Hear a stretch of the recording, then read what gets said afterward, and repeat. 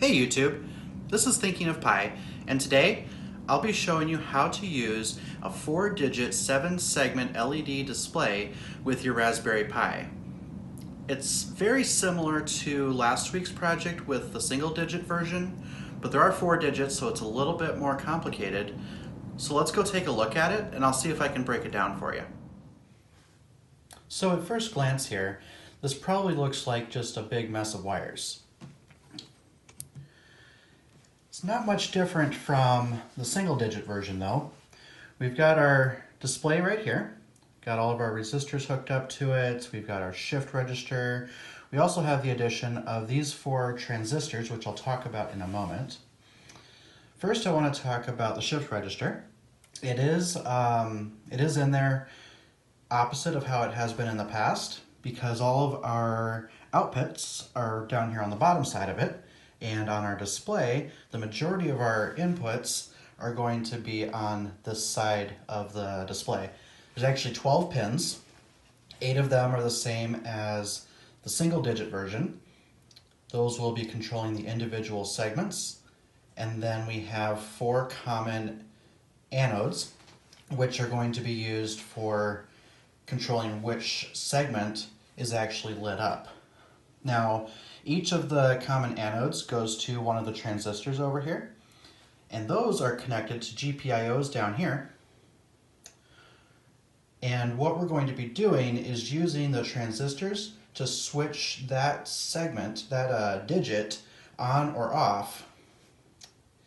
And only one digit's actually on at a time, but we're switching back and forth so quickly that you can't see it, so all 4 digits appear to be illuminated at the same time. Let's head over to the computer and I'll show you some code, and we'll basically turn this thing into a stopwatch. So here's the code. Most of this is similar from the previous shift register stuff we've done, but we've got our data, latch, clock pins, we've got our numbers. We'll be using the same format with the numbers with the 8-bit codes to tell the display which ones we want off rather than which ones we want on. We do have our digit pins right here, and we've got a counter, and then we've got a timer, so that'll all be translated into the time that'll be displayed. So we've got our setup and our shift functionality. So this part right here, the select digit object, is going to tell us which digit is which and how to turn it on. The display object right here actually switches it on using the shift register, and then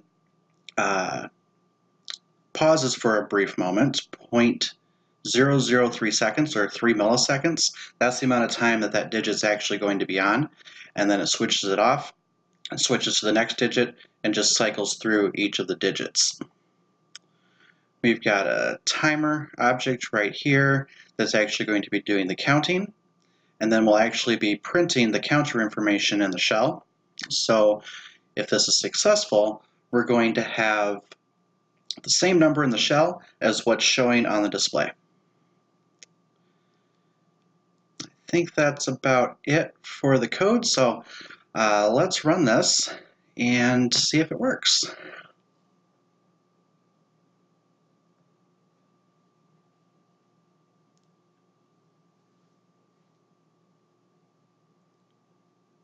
There it goes.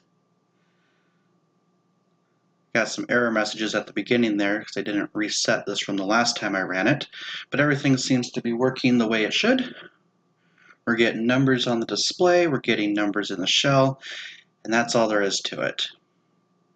It's a lot more simple than it looks. I will be putting the code and the schematic and the wiring diagram all in the description below, so if you want to check those out, see it in more detail. I know it's kind of hard to see on the video with all the wires in the way and stuff as to where everything's going. There's a lot of stuff going on that board. But that's all I've got for today.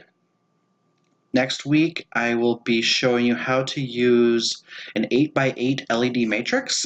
Now that uses 16 different pins, and Our shift register only has 8, so we'll actually need to use 2 shift registers, and I'm really excited to show you how to stack shift registers when you need even more outputs, and you can stack them indefinitely. So I'm excited to show you, and I hope you check it out next week.